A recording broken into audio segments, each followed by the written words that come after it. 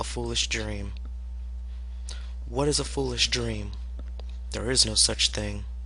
A foolish dream is a term used by others to hold you down. It can be used by a complete stranger or even the ones you love.